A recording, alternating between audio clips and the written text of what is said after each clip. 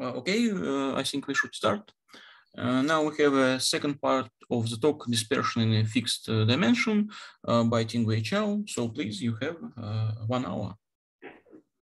Okay, so today I'm going to talk about the construction in our paper, proving the upper bound of the CD is polynomially dependent on D. So let's recall the dispersion is of a set P.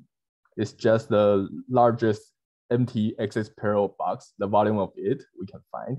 So for example, the dispersion of these 2 points would be the volume of this box, which is, I believe it's 4/9. And the minimal dispersion would be the minimal dispersion for fixed N and D would be the minimal dispersion among all the set P with N points. And so as Boris mentioned in his talk, in the first part of our talk, the dependence of the dispersion for fixed D, when N goes to infinity, will be some constant over N. And we are interested in that constant. So in this part, I will talk about the construction, and our construction will be a modification of the Hilton sequence. The Hilton sequence gives us CD is at most 2 to the D times P1, P2 to PD, where these D numbers are just D distinct primes. So this quantity is roughly D to the D plus some lower order term.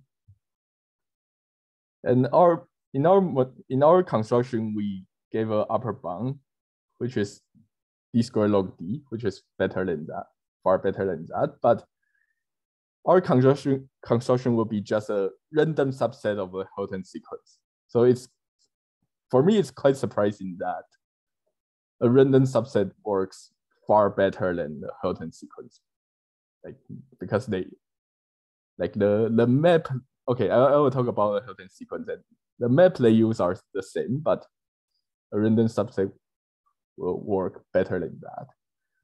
So for the Hilton sequence, we first define a binary digit reversal map. So for a number, we can write its binary expansion, and we reverse all of its digit and put it behind, like in the decimal part of it. So for example, if we take our P to be 2, and we plug in 6, we write 6 into its binary expansion, which is 110 in its binary expansion. So something went wrong. Fix it.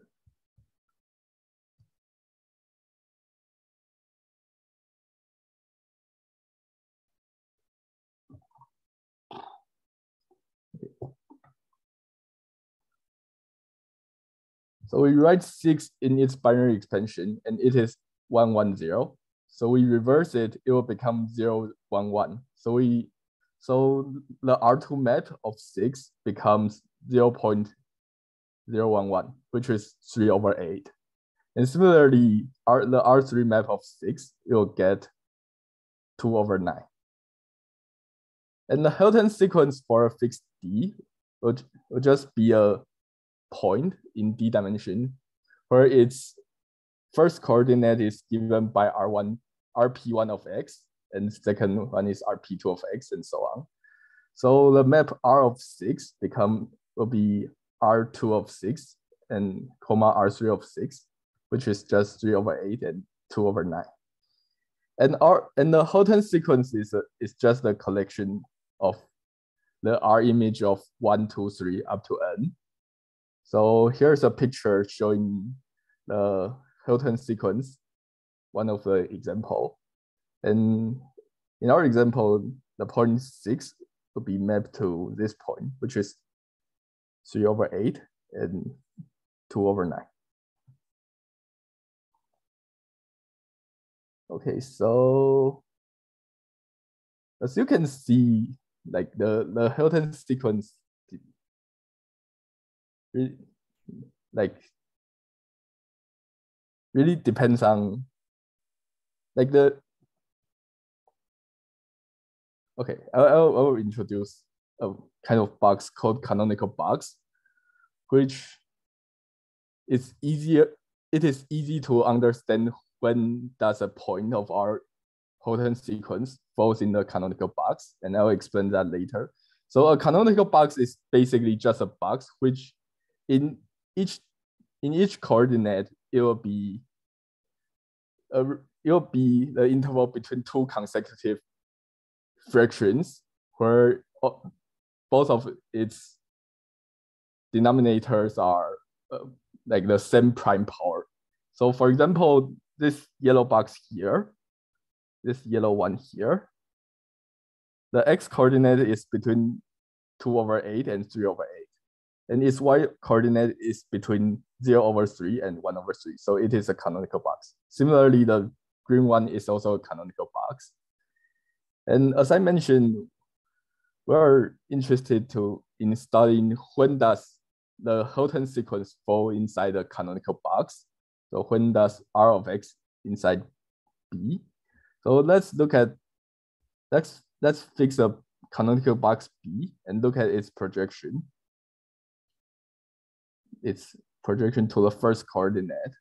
So we know that any number in this interval, which is the interval here, its binary expansion will be something like 0.011 and so 0.011 something. So we know that in order to make this point inside this interval, the binary expansion of x should be something like something here and ending with 110 in its binary expansion. And similarly, we know that project this box to its to the y coordinate. The trinary expansion of x should end with number 2, 1.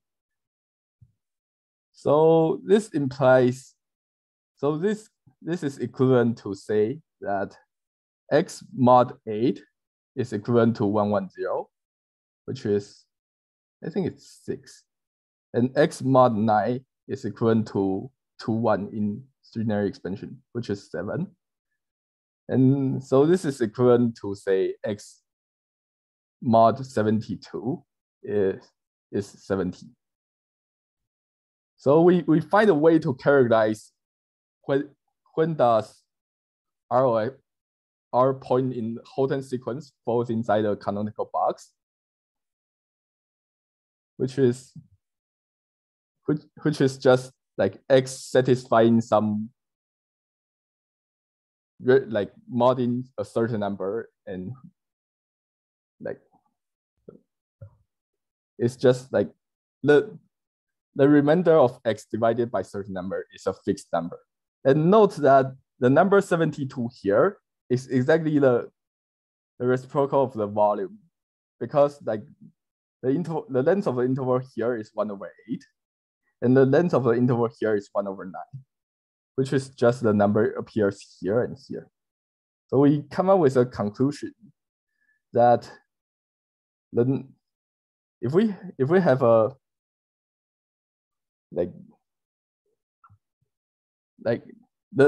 if the R of x falls inside a canonical box B, then it is equivalent to equation modding P1K1 to PDKD, where these are just the denominator of the bounds of the intervals defining B. And so we have this proposition saying that if we take our Houghton sequence of length n, it intersects every canonical box with volume at least 1/n. So this is because we want to solve this equation. We want to show that this equation has a solution x, but the number modded in this equation is exactly the reciprocal of the volume of B, which is less than n. So we can always find a solution between 1 and this number here. Okay, so now we know that if we take a Hilton sequence of length n, it hits every canonical box of volume at least 1 over n. Then what about the general box? So for every general box, we can actually shrink it to a smaller canonical box. So if we take, for example, if we take this red box here, and we project it to one of the coordinate axes, then we can guarantee to find a canonical interval here of length at least 2p,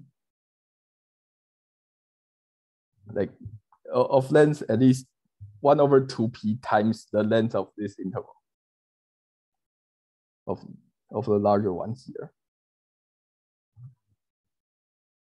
And we cannot do better because you can think of the example that our red box is slightly smaller than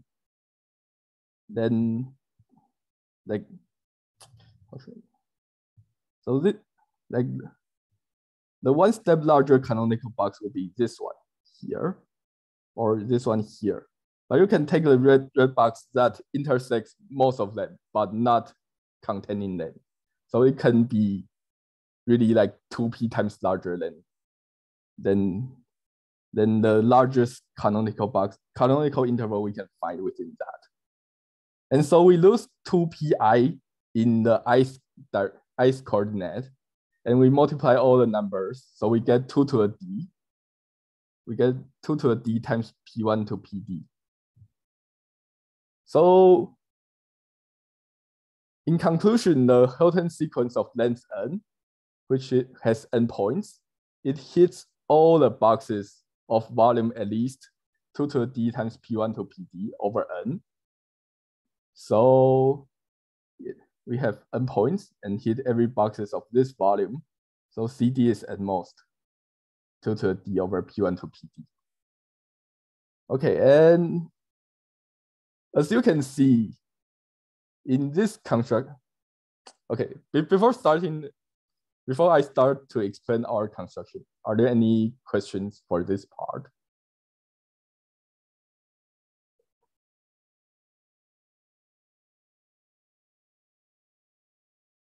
Okay, I guess then I'll keep going. So as you can see in this proposition, the largest canonical box is far smaller than this red box here. So we lose a large factor here, and we don't want to suffer that factor. So the first idea is to look at a more general class of boxes, which are just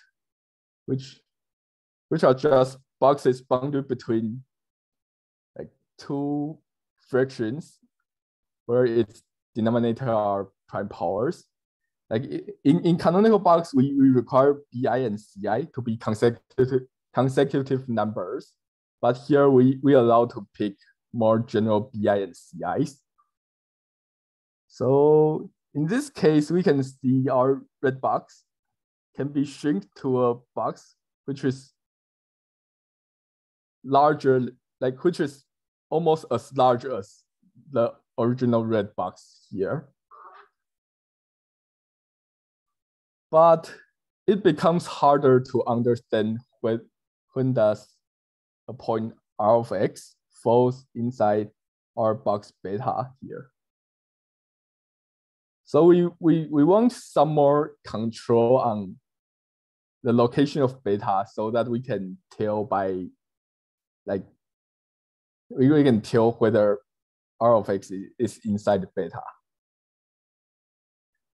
So our next problem is to study when does r of x falls inside beta. So we know that if r of x is inside a canonical box, it is equivalent to solve this equation. And so we can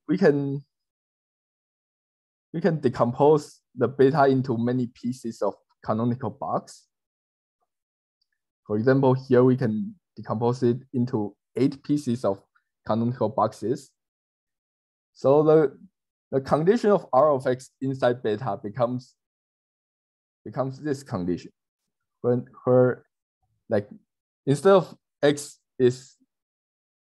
equals A mod this number here, we want to ask when does X contain in a set A, which is given by these 8 boxes here. So in this case, the size of A will be 8.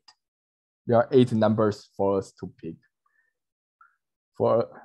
and also modding this number here. But it's hard to answer if this equation, because this equation is too general. So if we are given the information of X mod some smaller number, so for each prime, I take a -3 here. So if we already know the information of X modding some smaller number, it will be easier to understand, like when does X falls inside this list A. And this is equivalent to say that our box beta is contained in a slightly larger canonical box B, which is the blue box I draw here. So we define, and so our goal is to first deal with such beta that is contained in a slightly larger canonical box. And we also want our beta to have volume roughly 1/n. So we call such a pair beta, and like the canonical box contain it B. We call such pair a good pair. And such a beta, we call it a good box. So we want to first find a subset of our Hilton sequence that meets every good box.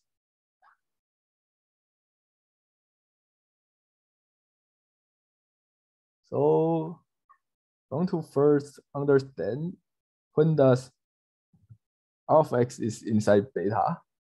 And since beta is contained in a slightly larger canonical box, and we know that the point inside this canonical box here, the point that maps, like the number after the R map that will hit this box would be a arithmetic progression, because all the X satisfy some equation like this, modding another number here. So it will be a arithmetic progression. So we can write it like A plus TD, where A is the first term of the arithmetic progression, and D is just a step of the arithmetic progression. And we define the set L to be all the T such that it actually hits beta. It is like A plus TD is not only inside this big box, but it's actually inside this smaller box beta here. So in our case, in this example, the arithmetic progression will be just all the even numbers, 0 plus 2. Well, 0 plus 2t. Well, actually, I think it will be 2, but I wrote 0, so it's a mistake. And our set L of B beta will be all the T that make this point falls inside the green area here. So it will be 2, 5, and maybe other numbers, which is larger than all the points I draw on this picture. So our first claim will be that the number of possible LB beta among all the good pairs, the number of possibility will be bounded above by gamma to the 12, where gamma is just the product of all the primes, where like these D primes. And so the size of gamma is just roughly d to the d. And to prove this claim, we know that the least LB beta is only depends on the location of this green area, this beta inside the outside B, and also the location of these red points. So we will bound the possibility of these two parts. So for the first part, we know that there are in the ith direction, there are pi cube ways to pick the left bound of our green area, and pi to a cube way to pick the right bound of our green area. Since like this follows from the definition of pair B beta and B. So the total number of possibilities will be, you just multiply all these numbers and you'll get gamma to a 6. Okay, for the second part, we want to understand the location of red points inside the canonical box B. And it is determined by, you look at all the red points. These numbers are the preimage of the red points of our map. And we know that it is and we can take modding this number. And all these informations are determined by A and D, modding PI K1 to PD K2. But since we know that all of these are inside our outer box B, the information of A and D modding P1 K1 minus 3 to PD to a KD minus 3 is fixed by our choice of B. So there are totally gamma to a 6 possibility to fill out the remaining gap of this information and this information here. So there are totally gamma to a 6 possibilities. And the idea of bounding the possibility of LB beta is that we want to apply union bounds. So we don't want to have many different many different objectives of, like we don't want to have many different targets of the green part, the good box beta to hit, because we want to take like a random subset of our Hilton sequence, and we can prove that with some probability it hits one of the green part, but we don't want to have many green parts. So we want to upper bound the number of possible targets. Okay, so our goal, if we look at the R inverse image of the picture I drew, then our goal becomes like so the red points here are exactly the red points in this picture here, like before the R map. So it's the inverse image of the picture I drew. So the red point represent all the points that will, after taking the map, the R map, you'll fall inside the blue box, and the star here corresponds to all the points that after the R map will fall inside the green part.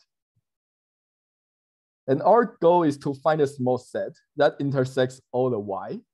That means that if we take this small set here, take its R image, it will hit every green box, right? And the idea is to use many short intervals to hit all these stars, to intersect all these Y. So Y is just the set of the location of these stars. So there are many Ys for different good pairs, beta and B. So Y depends on beta and B. And our goal is to hit every Y, to intersect every Y. So we are going to use the interval of this length, and the interval will be chosen inside this region.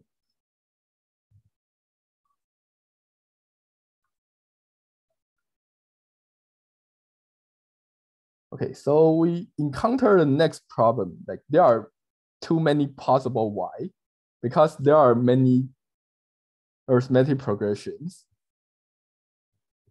Like we know that since we are choosing interval from 1 to n gamma 4, like any number between here could possibly be your first term of your arithmetic progression and also the step of your arithmetic progression. So we want to look at only for each arithmetic progression, we want to look at like its representative, because we know that if we have two arithmetic progression that its first term, like their first term are close to each other and their steps are also close to each other, then the t term of the arithmetic progression will be also close to each other when t is not too large. So it's just like a picture I drew here. You have the green points are one of your arithmetic progression, and the red points are another arithmetic progression. And if the first term a and a prime are close to each other, and the step d and d prime are also close to each other, then every term here and here they are also close to each other. So if we cover a plus td by an interval I here, by this interval I here, and then we can slightly enlarge our interval I and get a slightly larger interval I prime. And the interval I prime is guaranteed to cover the green point here. So it's guaranteed to cover the other arithmetic progression. So we can only look at a subset of these arithmetic progressions.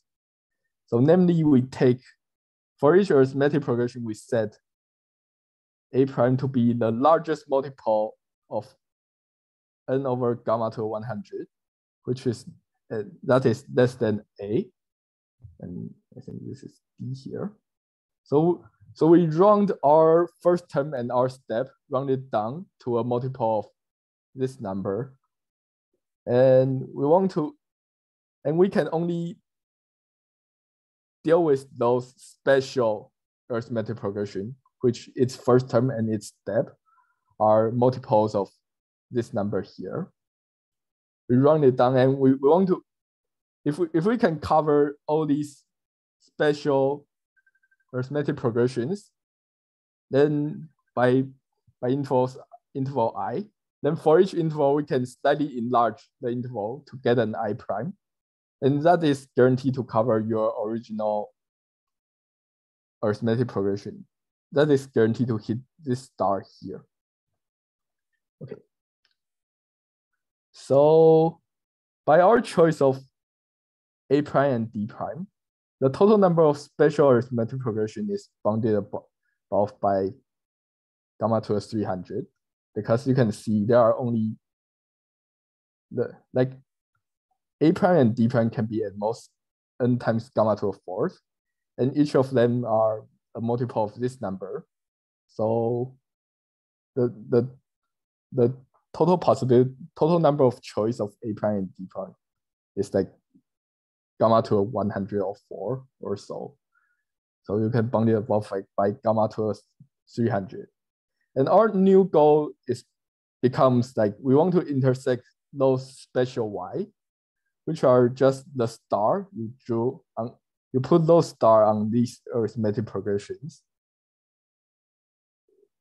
on those special arithmetic progressions. So we can upper bound the number of special y by the number of special arithmetic progression and the possible location of stars inside the arithmetic progression. because this is the definition of LB beta. And in our first claim, we have bounded this term by gamma to a 12. And as discussed before, we bounded this term by gamma to a 300. So the total number of special y we need to deal with is bounded about by gamma to a 400. The point is that this number is still roughly d2 theta of d, and it is independent of n. Okay, so now we're going to pick random intervals of the length I promised. So for a random interval of this length, the expected number of point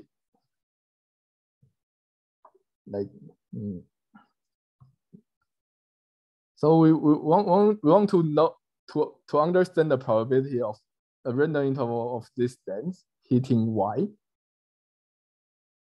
And we know that y represents whether a point hits your box beta here. So y represents the box beta, and we know that the volume of beta is roughly 1 over n. So the expected number of points hidden by this interval will be n over gamma cube multiplied by 1 over n, which is just 1 over gamma cube. And also this interval is really short, so it can only hit beta it can only contain 1 point of y at most 1 point of y. So the expected number of points it hit equals the probability of the interval hitting y. So the probability of this interval I hits y is roughly 1 over gamma cube. And if we sample L random intervals independently, the probability will be just since we sample it independently, you just look at the complement of this event, which is 1 minus 1 over gamma cube. That is the event that one interval missed y, and so all of the interval missed y will be just this probability raised to power L. And as we discussed before, the number of y we need to deal with is bounded above by gamma to a 400. So we can apply union bound to say that the probability that there exists a y such that all the L intervals missed y is bounded above by taking union bound. There are totally gamma to a 400 possible y, and each of these events happens with probability at most 1 minus gamma cube, 1 over gamma cube to the power L. And we use this bound here to bound this part. It becomes exponential e to a negative L over gamma cube. And we also take the logarithm of the first term. It becomes this part. And if we take L equals 500 times gamma cube times logarithm of gamma, then this number will become less than 1. Which means that there is a choice of intervals, of these L intervals, that hits all the y. So if we take the image of these L intervals, the union of these L intervals, it hits all the good box beta. And the total number of points we use is just the number of intervals we used times the number of points inside each interval, which is So the gamma cube term cancel with this term. So we get, so there is also an n here times n and times n.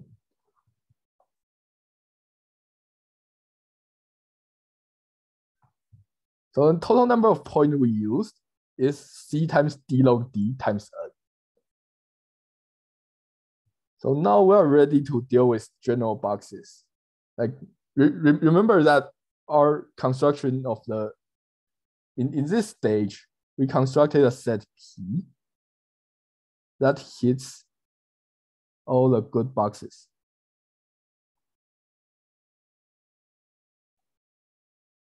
And the size of P is just this number here. But it's still not true that P hits all the general boxes, right? So we want to then when does P hit all the general boxes? I mean, we want to construct a set by this P, well, that hits all the general boxes. But the problem is that for general box here, not here. So for general box here, this red one here, it might not contain a good beta, because we know that a good beta must be contained in a canonical box, which is slightly larger than that. But for this box here, the smallest canonical box that could contain beta would be this one, which is far larger than this set. So we want to find a way to avoid this. And the idea is to apply a shift. So we shift by this vector here, which is just, you take 0.01111 and all ones in the P1 expansion and to P-inary expansion for the i's coordinate. And one of these shifts can make your box S contain in the canonical box B that is not ridiculously larger than your box S. And the proof of the idea of using this shift is because you look at the P-inary expansion 0.0111 and assume the length of its ith direction is roughly p to the I, and this is the ith digit. Then all the shifts applied here will simultaneously shift this box and the boxes of the proper size you want, the canonical box of the size you want. So these shifts doesn't matter. And also these shifts are really small. So it's just a small perturbation between, so that it's just a small perturbation compared with the size of this canonical box here. So the shifts only matters is just this digit here. And we know that if we shift this box, like if we have this box, and you have a red box that is not contained in the canonical box of the proper size you want, then if you shift it by just 1 over P here, like let's suppose the length is 1 over Pi, and you shift it by 1 over Pi plus 1, then it's likely to fall inside the canonical box here. So we take D plus 1 different copies, and we know that for all the D directions, at most one of them fails for one of the directions. So if we take d plus 1 copies, then there must be one copy that is good for all of the directions. And the total number of points we use, since we take d plus 1 copies, the total number of points we use becomes d squared log d times some constant. And it's guaranteed to hit all the boxes, all the general boxes of volume 1 over n. So the total number of points is this number multiplied by n. So we get our upper bound for CD is at most C times d squared log d. And we know that, okay, and so that's the proof of our construction. Are there any questions for this part?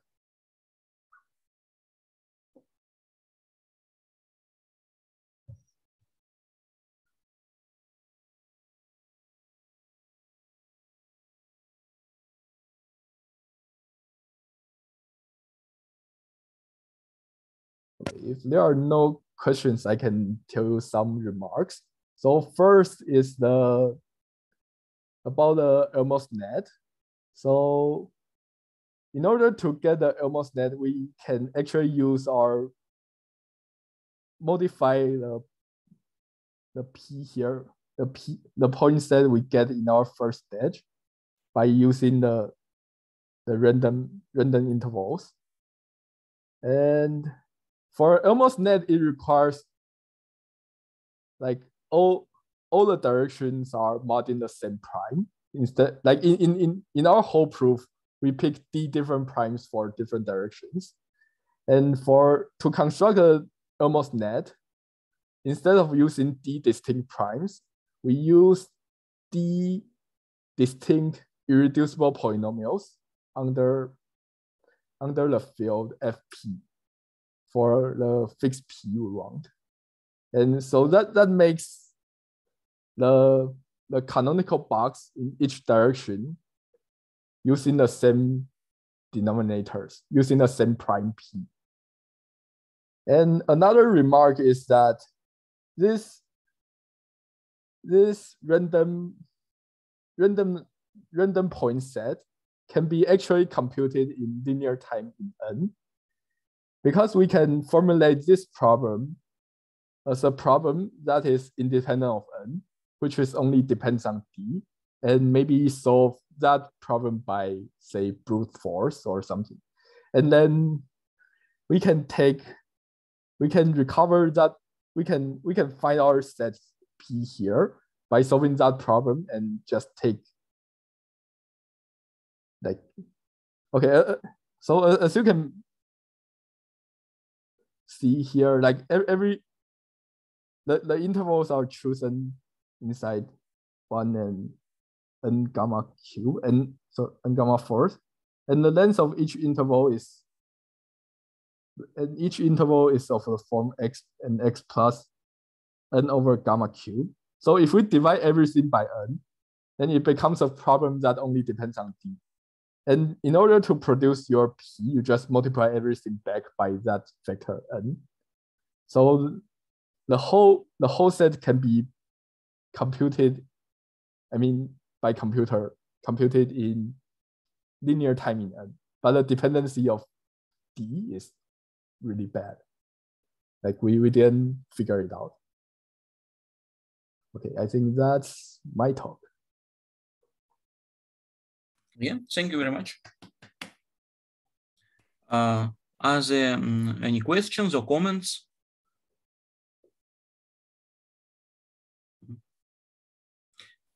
Maybe I have a question. What do you think is the right upper bound? Maybe your approach could be improved on in some ways, or what do you think? What is right? We think we are really wasteful for passing from good boxes to general boxes. Since good boxes is already a family of boxes that is large in some sense. So we think we lose a factor of D in this step. We like the P we constructed here is D log D. And we get a D squared log D by using D plus 1 shifts. And that is, we think that is quite wasteful, but we cannot figure out a good way. So I would say I think the correct bound would be something between D to D log D. I see. Yeah. Thank you. Are there any other questions or comments? So if we have no other questions, maybe we should thank Ting-Wei again. And thank you all the speakers. Yeah, thank you for the talks. All the audience, the ones who are here, we got a chat